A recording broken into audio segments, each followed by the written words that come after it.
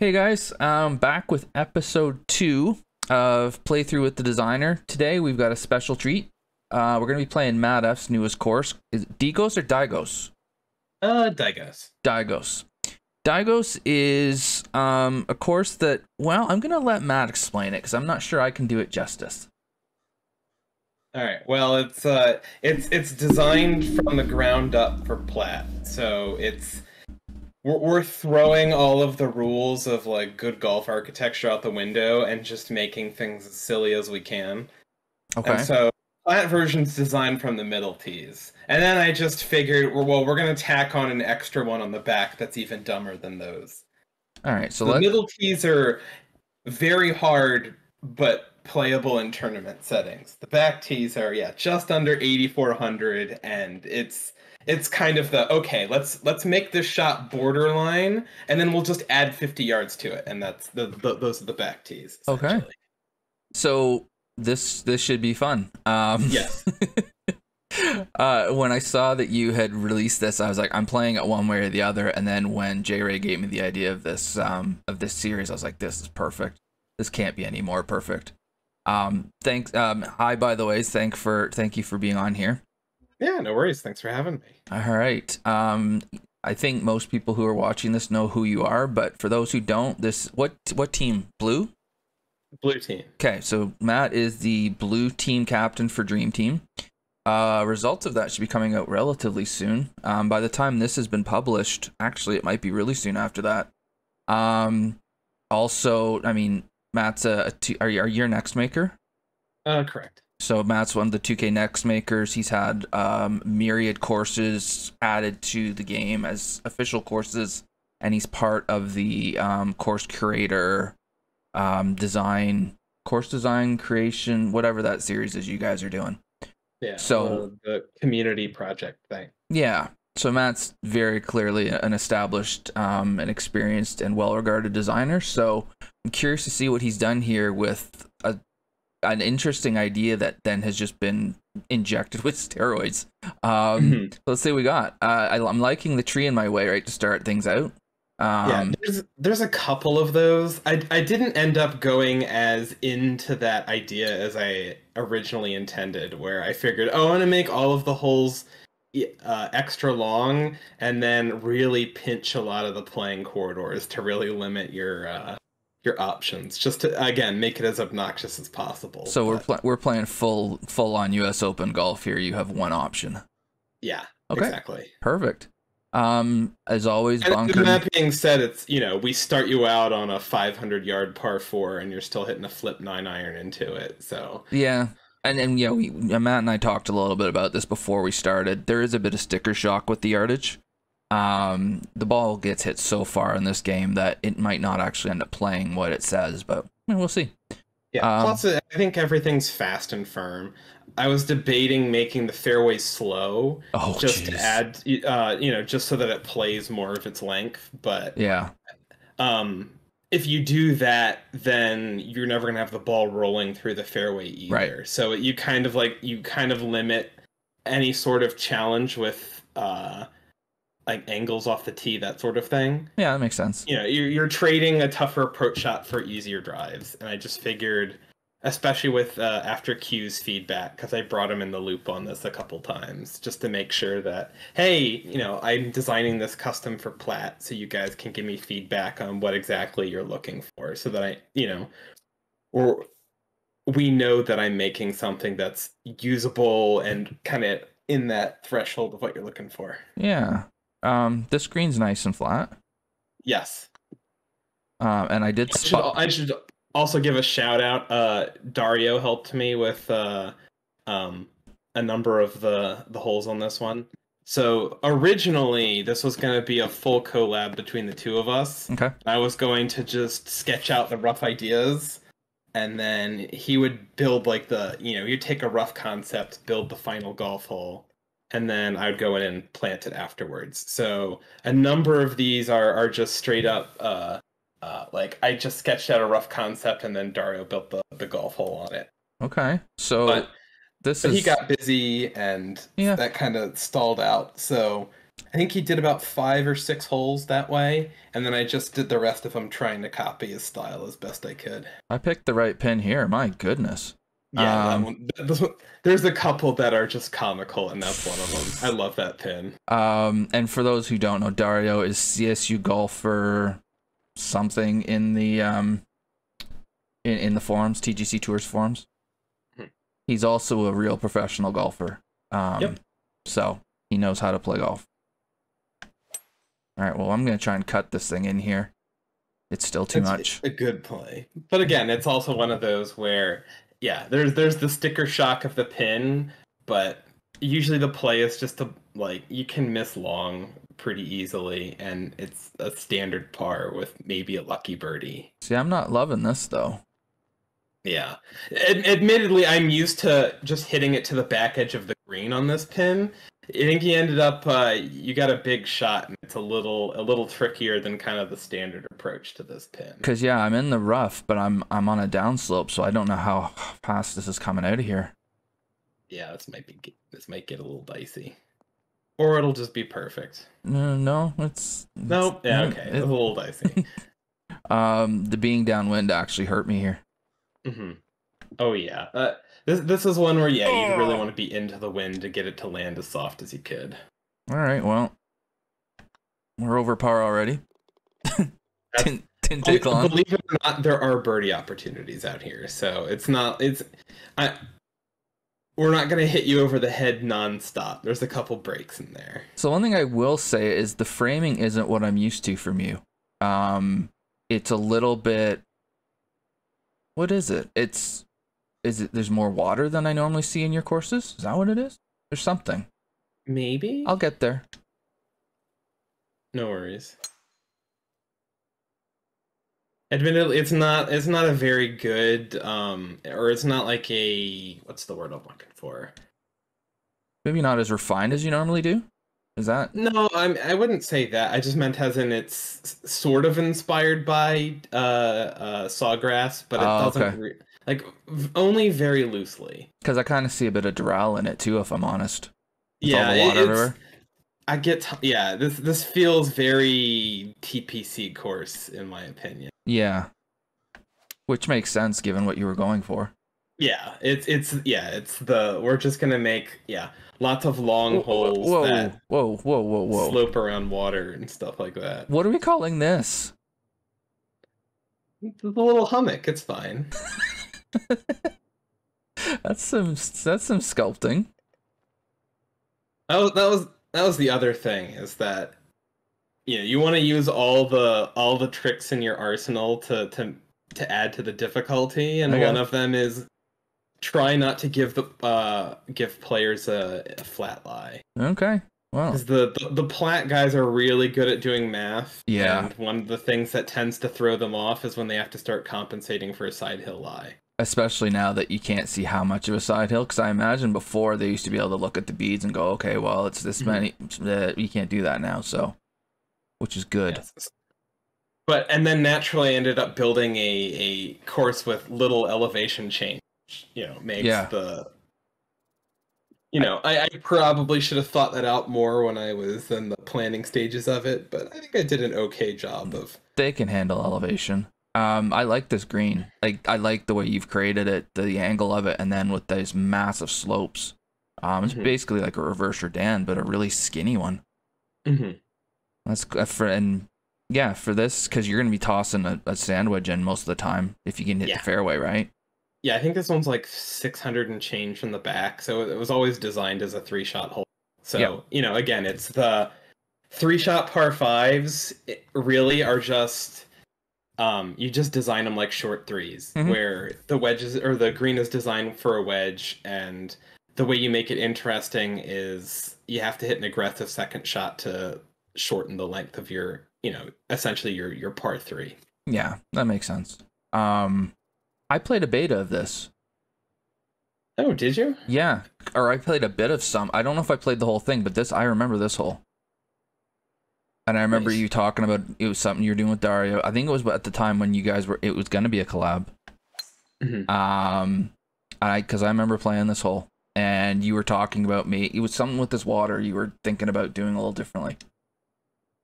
I have no recollection of this, but that's fine.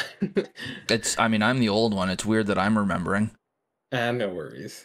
Yeah, it was something, I don't remember what you wanted. I don't know if you changed it much either, but there was something about that water. But yeah, you were talking about wanting to just make it completely obnoxious. This hole was almost 100% Dario. He built this one, and I basically just left it as like, nope, this is pretty spot on. I didn't touch it. But I mean, going back to what you said on the first hole, here's another 500 plus par 4, and I just hit 7-iron into it. Yeah. So yeah, if you're not hitting any of the pins that are really tucked, either like the right or left ones behind that bunker or the water respectively, then like this approach shot's really not that hard. You had a pin like right here, didn't you? Or don't you? Isn't there one like right in that neighborhood? So I can't see your mouse. Oh, you can't? So front right, just over the water? Yeah. Yep, there's definitely a pin there. Okay. I can't remember which one it is, but there's a pin. Yeah, I mean, it'd be criminal not to put one there, wouldn't it? Yeah, exactly. So there's no flat putts out here either, it doesn't look like. No. Yeah, I tried to make sure that there some are meaner than others, but where normally I avoid pins on kind of yellow slopes, this time around we wanted to make sure we almost exclusively have pins on yellow slopes. So what do you expect the reaction to be when this hits plat? It really depends on what the settings are. Sure. Oh, this one's fun. You'll get a kick out of this one. Oh my god. This is the silliest tee on the entire course. Do me a quick favor and check out the overhead of this one. Because I put a tee box on the other side of the fairway of the adjacent hole. Okay, hang on. This is designed as about 180, 190 yard, I think, par 3. And then I just added a pin that's almost 100 yards longer than. Yeah, when you look at from the overhead, there is no way you would ever see it going from here to here. Yeah. Because you've got that. Like, this is where the normal tee is, right? Oh, you can't see that by the tournament objects there? Yeah. Okay. But yeah, this I mean, down there does not. It's a 3 from the normal tees, and then it's comical from the back tees. Yeah, this is basically you have to hit and pin 2 is the fun one. The front pin on this hole is so much fun. It's so dumb. Is this like a green sod farm or something? Like no, that's the 8th hole. That's a fairway for the 8th hole. Oh. So yeah, you're on the other side of the fairway from your adjacent hole. All right. Oh geez, you were saying a partial driver to this front tucked pin. You were saying it was going to be I'd had to work on my partial drivers. Oh goodness. Yeah, this is the one. This one's the funniest shot on the course. I hit it how I wanted to. One person who's birdied this hole from the back tees. Oh no! And Reed said he sunk like a 30-footer. Well, if I do it, I'm going to be holing out a pitch. Or a splash. I've never birdied this hole in any of my play testing, and I've play tested it a lot of times. Easy par. The thing is, even for average players, you laugh at how dumb this, and it's still a pretty standard par. Like, I rarely bogey this hole. I mean, you could, in theory, just dump it onto that fairway apron and then chip it up. Yeah. Or you just. Yeah, you hit your partial driver to the back, and it's a long putt or just an easy chip to wherever the pin happens to be. Yeah, I mean, what I'm seeing with sculpting and green shaping and whatever, it's just a little bit more extreme than what you normally do, which is on purpose. It's very clear. Like it's silly, and the shot values are very extreme. But in terms of hazards, there's a lot of water on the course, but almost always just on one side. So if you play conservative, you can generally make pretty easy pars all the way through. So I mean, I played Ben's course. He had a course out recently that was really difficult too. Yeah, we had the same idea and kind of independently at the same time. I think we compared a little bit of notes, but for the most part, they're made completely independently. I just love how we came up with 2 completely different concepts with the same goal in mind. Yeah, and what I enjoyed about his and what I'm enjoying about this is you had to figure out where's my miss, Yeah. right? It wasn't just pin hunting all the time and shoot, Mhm. 14 under or something. It Yeah. was Mhm. yeah, you had to go, okay, so here's the shot, but where can I not miss this? Which is where I am right now. I couldn't miss it here. Mhm. Yeah. This I don't know. There's worse spots. I'd rather have the long putt than be short-sighted. I guess short-sighted's not that bad. I'm just seeing that I have to come back downhill after if I get up the slope. Yeah, that putt was tough. Huh. All right. And now I've got a downhill putt. Beautiful. But I mean, the problem started when I hit my drive in the bunker. There it is. Standard par. Yep. For me, I mean, play the hole completely incorrectly, make par. Mm-hmm. Pretty normal stuff around here. You've seen me play enough. Absolutely. Okay. Oh, this one's fun. Uphill It's just too. a casual 530-yard par 4, 35 feet uphill. And into the wind a little bit. Yep.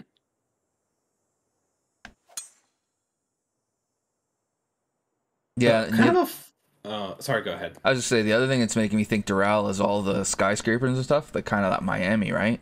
Yeah, it does have kind of a Miami vibe to it.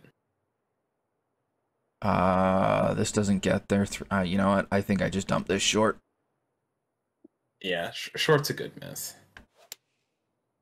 Oh, what was I saying? Oh, sort of an unintended consequence of me just designing the course for the middle tees and then just coming up with a set where we just bump it back for fun is the fact that I think from the back tees, this course is easier off the tee than it is from the normal tournament tees.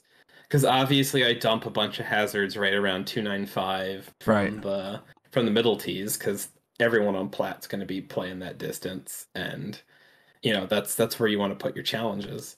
So when you move it back, then you're playing into all the like short layup areas that I created around where it's like, oh yeah, it doesn't matter if the fairway's wide because no Plat player is ever going to lay up ever.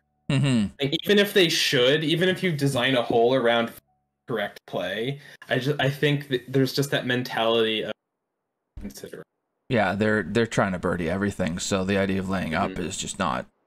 Okay, so which is kind of a fun way to toy with Plat players, I think, a little bit, is just like, look, like the way to birdie this is to lay up. Or I will like, hey, you can hit driver and it will always end up in the heavy rough. And they'll still like refuse to lay up. I completely agree. Sorry, I'm just looking at this routing masterpiece here. Yep. Where you've got the par 3 tee and now we're hitting that. Now we're on that fairway. Unfortunately, that's the silliest one on the course. There's no gems like that on the back nine. I wanted to put more, and just the routing did not suit anything that crazy. Yeah, it would have been cool, like if there was one like across the street or something. Oh, I think we did that on Shoreditch Links. We had one where there's a road adjacent to the plot, and there's one tee that's just on the other side of the road. Yeah, that sounds familiar. Nice deep green here.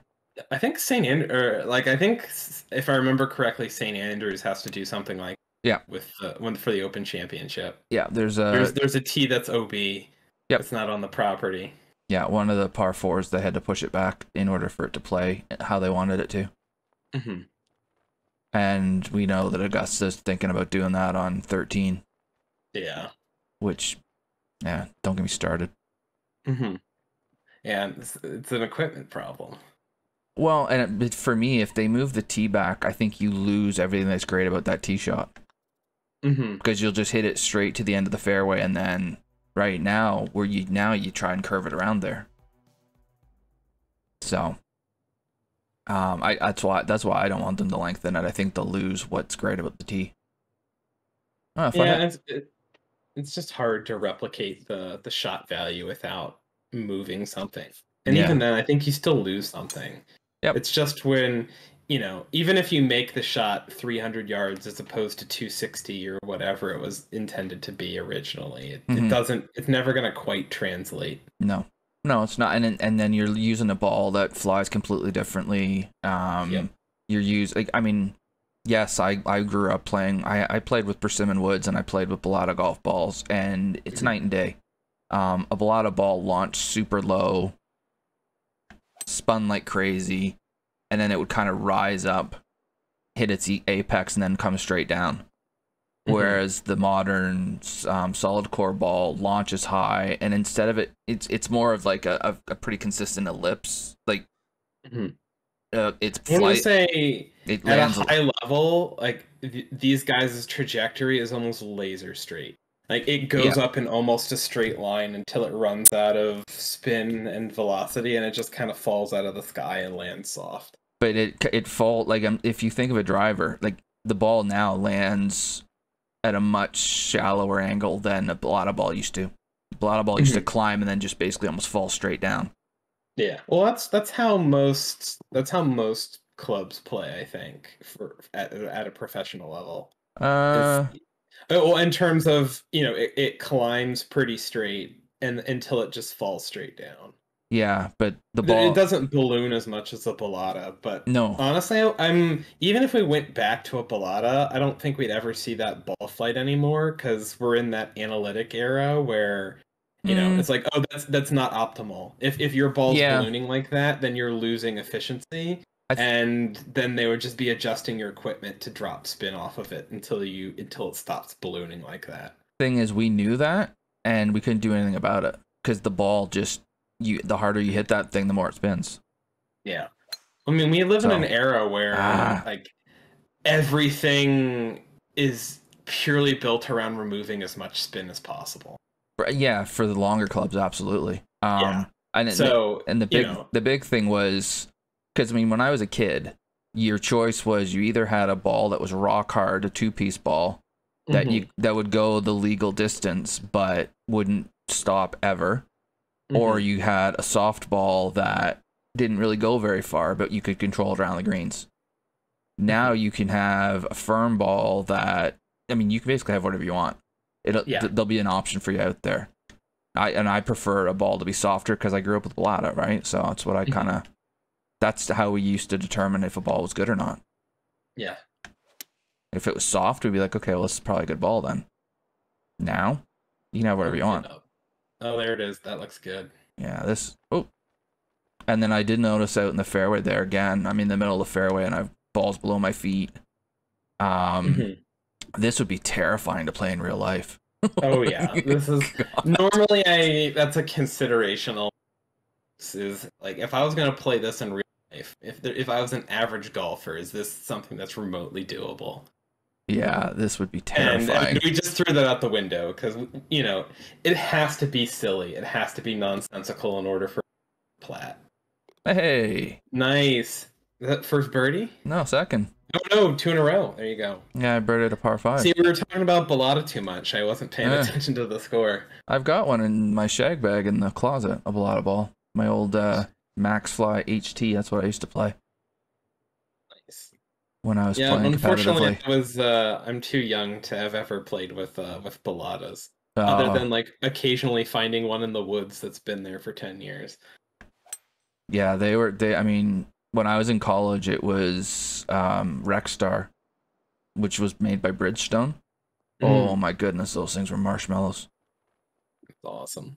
I think the funniest thing I've ever seen, well, not, but one of the funniest things I've ever seen on a golf course was I hit a putt with a Balata ball and the thing wobbled to the hole because it was egg-shaped. Things that don't happen anymore. Yeah, I was gonna say I knew balls would go out of round with Balatas.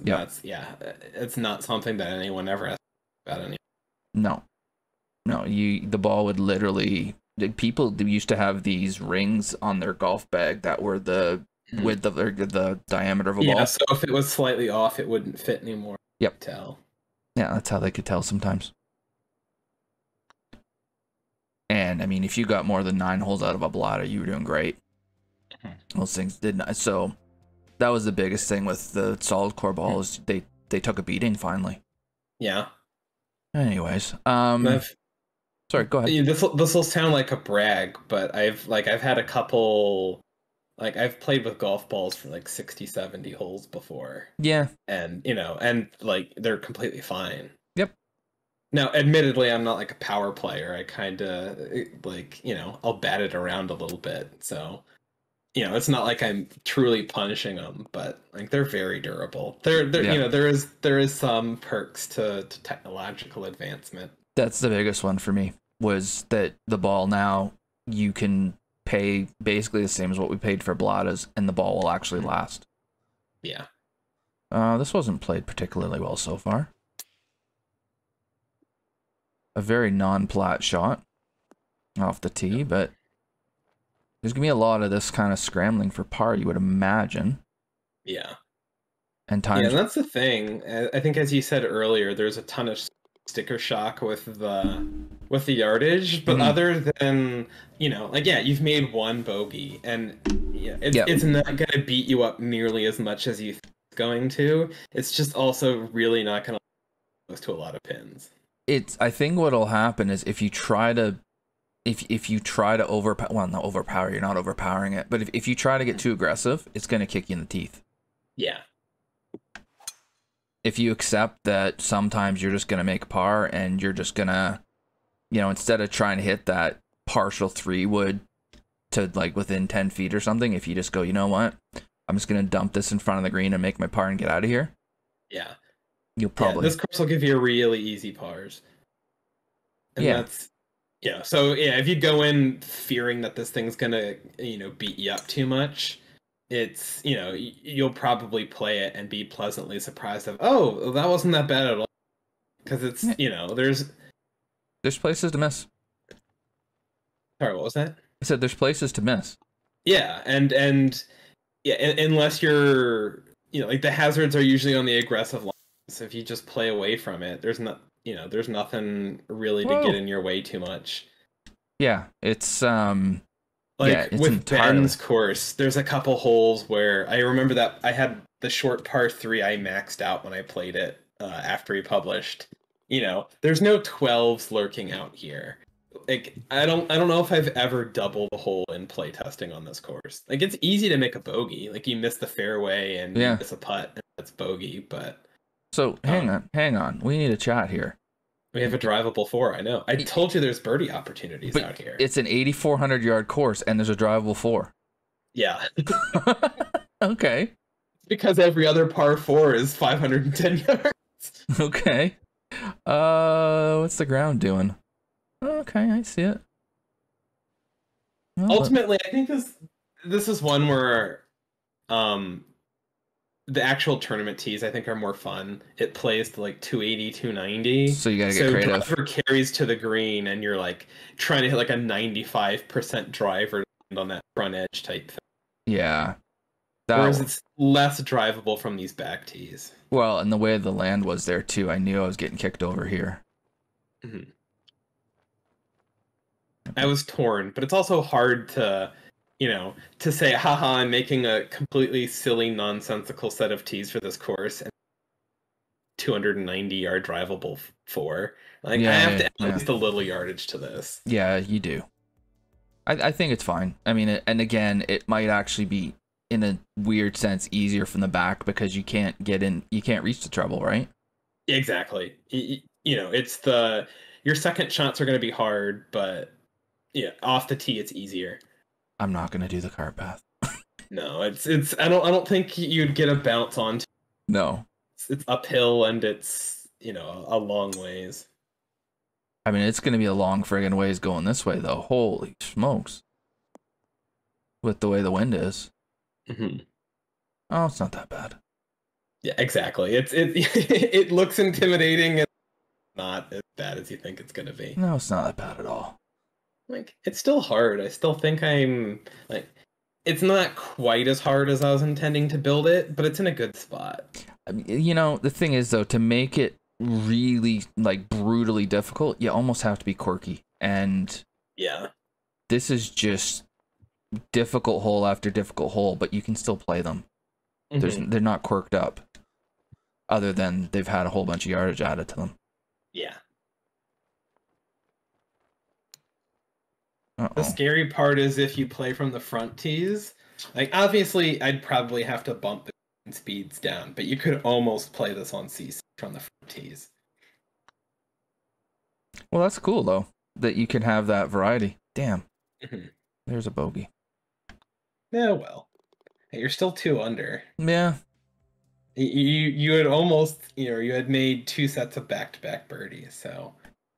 Oh, that's true. I had to get a. Oh, and this one's very gettable too. How many friggin' times am I getting them into the wind though? Oh, that's true. Yeah, you should still be able to reach him too. I made this one really short. This is the only par 5 on the course that's designed around being able to hit him too. Let's see what I've got. 260-ish. Oh man. Yeah, not with his wind. No, I mean 3-wood doesn't carry. No, neither does driver. Let's just have the most exciting shot in golf here.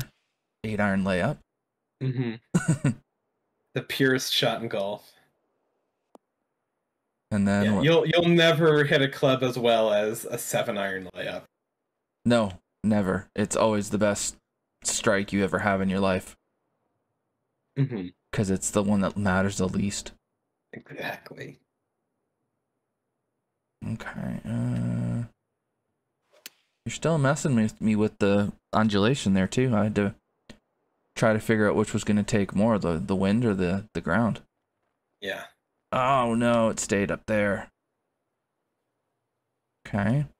It's not as extreme as it could be, but the goal was still definitely like no flat line.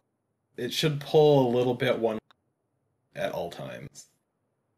Oh, you bugger. Oh, that was so close. I thought that was in. I think Ben won in terms of our well, not really a competition, but just, this one's difficult, but it's pretty straightforward, and his is a monster.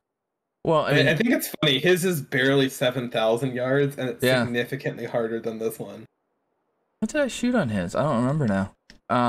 But I don't remember. Like, I remember kind of feeling the same way about it. It wasn't crazy difficult. It was just you had to play smart. There's a couple holes out there where it's the short 3. I cannot remember which hole it is, but that one in particular drove me nuts. Like this, I think I plunked 4 in the water. I could not hit the shot in whatever wind conditions I had. This is just TPC on steroids, is what it feels like. Yeah. Because again, I think you hit like a 7-iron into this green. It's about 170-ish. That's a shot. I hit 4-iron because I had the wind into me, but yeah.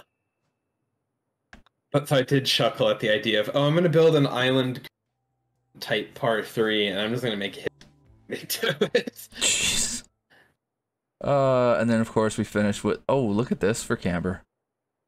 And the wind's going. I mean, in some ways, this is the worst wind direction you can get. Yeah. It's just not very strong. Try to fade it into the wind a little bit. Oh, I meant for the entire round. Every par 5 was into the wind, it felt like. Oh, that's true. We might have to take notes then, figure out which direction this was, so that we can use it for the tournament. Yeah. Now, I'm sure there were some par 4s that I got with the wind that helped. Oh, look at that for a ridge, too. Oh. Yeah. The funny part is, I originally intended the back tees to be just like a joke, essentially. Yeah. And after Maddie and Q played them, I think they're going to use them for at least one round in the actual tournament. That's funny. I mean, in some ways, my CC tendencies kind of poked out, and even when I'm trying to build a course, it's still playable. Yeah, a little unintentional blindness there, back in the fairway. It's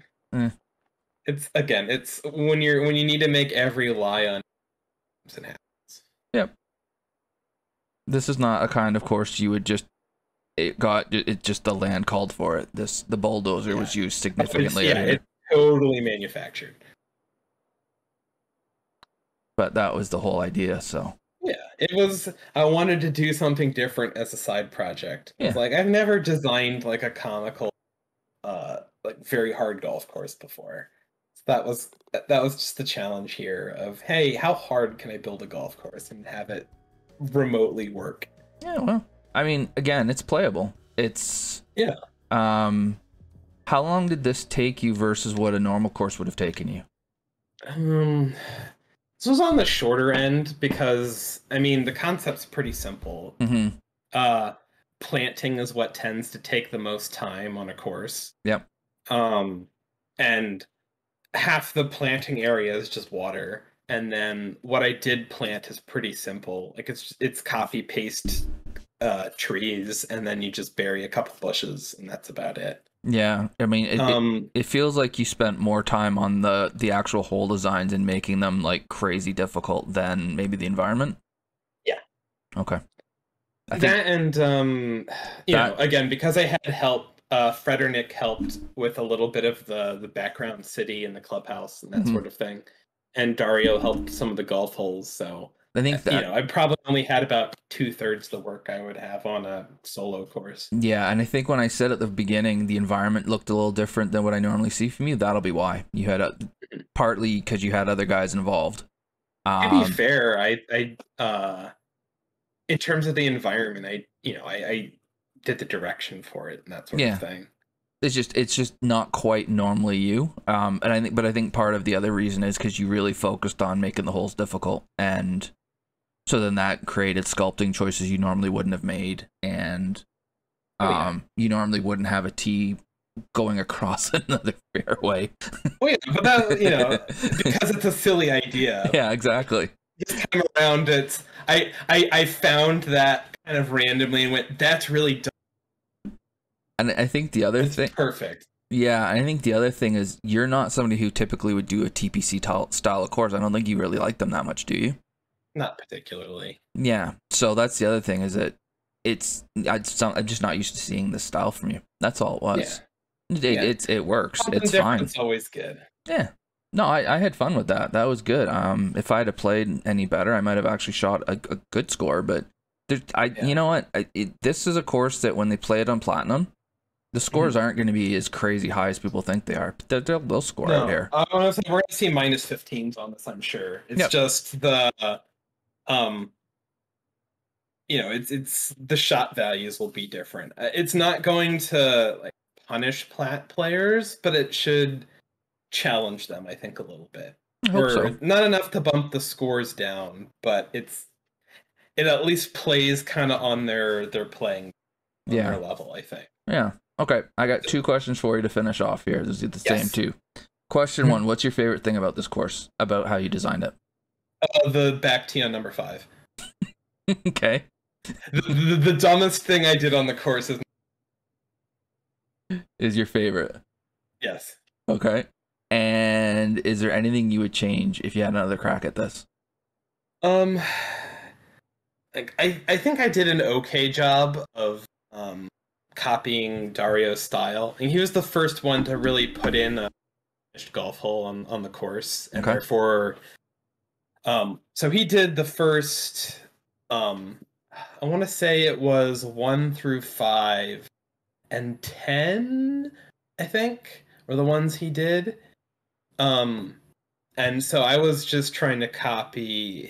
Essentially, it was okay, well, he's not going to have time to finish it up, but you know what we have here is good enough. You know, it's this should be finished, and I can go ahead and I should be able to copy his style. It's not as close as I would like. I definitely struggled in areas, and I'll probably be the only one who really notices where. Yeah. I'll notice areas of, I didn't do a very good job here, and I didn't do a very good job here or there, but yeah, as long as it's mostly cohesive. Yeah. And I think I probably have made it harder if that makes sense. Yeah, no, I did. It does. I think there's just a lot of safe areas out there, and I never felt playing it like it was brutal. I just felt it felt long. Yeah. And I mean, the second hole, I guess I was kind of like, all right, what the hell do I do here? But yeah, but there always felt like there was always a bail. Like you said, par was always fairly easily attainable if that's what you were trying to do. Yeah. I think the only way by the end, that was the goal. It wasn't really the goal going in, but once I saw Ben's course, because I got to play test his when he was still designing it. And that was the wake up call of I thought my course was hard, and then I played his and went, oh man, I'm not close. You just don't have it in you, I don't think. No, it's not as natural to me as it is for him. Yeah. So I was feeling very satisfied with where I was at with this, going like, this is perfect, this is really hard. And then I played his and went, nope, it's not there, but you know, we're just gonna commit to finishing up how, you know, it is what it is, and we'll just, you know, course projects always evolve as you work on. And it's essentially what this course was supposed to be kind of changed, and I just accepted, like, okay, this isn't gonna be hard for Platt, but it's gonna be appropriate for Platt, and and I'm okay with that. Awesome. Well, we proved today that you can play an almost 8,400 yard golf course, and it's playable. Matt, I can't thank you enough for being on this. No worries. Thanks for having me. This was fun. No, I agree completely. It's again, thank you to J-Ray Gunn for the idea of doing this. This will go out on Monday, so I don't know what will happen between now and then. For those watching, it's Tuesday today. This will be going out this coming Monday, so 6 days in advance. Thank you guys for watching. Please hit like and subscribe, first of all, to so that other people can see all the great courses that these guys create, and as well because it helps the channel. I will have another episode coming soon. It will be Maddie from Canada is up next. Nice. And we're going to play Shoreditch Commons, and we're going to just tear it apart, apparently. But for now, I'm going to say cheers. Thanks, Matt. Yep, anytime.